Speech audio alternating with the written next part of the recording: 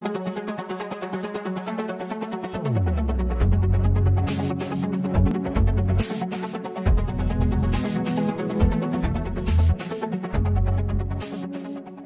my channel. So today we will continue to learn chapter 13, gas law and kinetic theory. So in this video we will continue discuss on gas pressure on a wall container.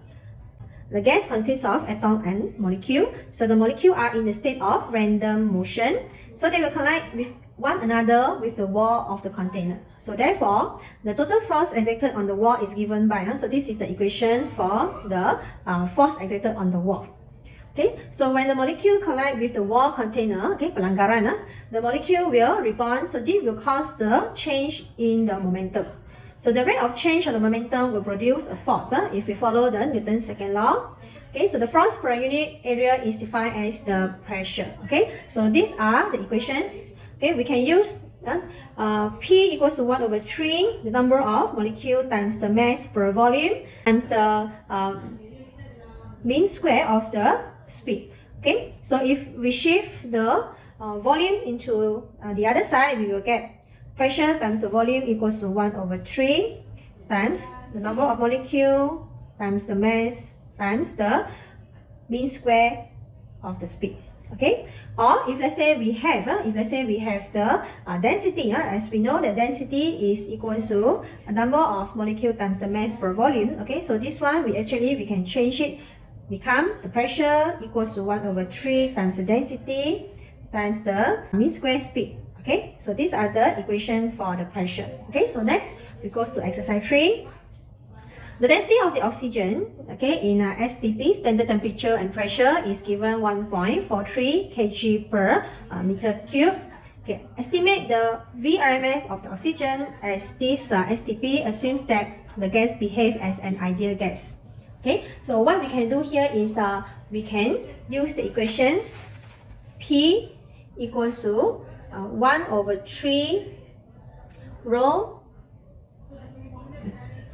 mean square speed. Okay, so we substitute in the equations where the pressure here is given. Okay, so it's given 101. Okay, so we just follow 101 kilo equals to 1 over 3, and the density is given 1.43. So we will get the mean square of the speed is is equals to v square of the speed. Okay, mean square of the speed we will get 2.12 times 10 to the power of 5 meter square per second square. Okay, but the question asks us to find VRMS, meaning that we want to find VRMS, or we must square root the mean speed. Okay, mean square speed. Okay, so square root 2.12 times 10 to the power of 5. So if we press calculator, okay, we will get 460.43 meter per second. Okay, next we go to question number 2.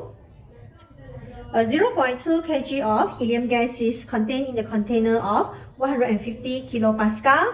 Okay, VRMS of the helium is given 2.45 kilo. Okay, so you must later change it into meter per second. Okay, determine the volume of the gas. Okay, so we want to find the volume, and we know that the equations just now, PV is equal to 1 over 3 mass times the mean square of the speed. Okay, so the pressure here is 150 kilo. Okay, volume is the value we want to find, equals to 1 over 3. The mass is given 0.2, and the mean square speed. Okay, here we don't have mean square speed, we only have VRMS. Okay, and VRMS is equal to square root of mean square speed. Okay, so VRMS is 2.45 times 10 to the power of 3 because of the words kilo. Okay, is equals to mean square speed. Okay, so if we square both sides, we will get the average or the mean square speed. Okay, so it's equals to 2.45 times 10 to the power of 3 squared. Okay, so we substitute into the equation here, 2.45 times 10 to the power of 3 squared. Okay, so the volume that we will get here is equals to 2.67 meter cube.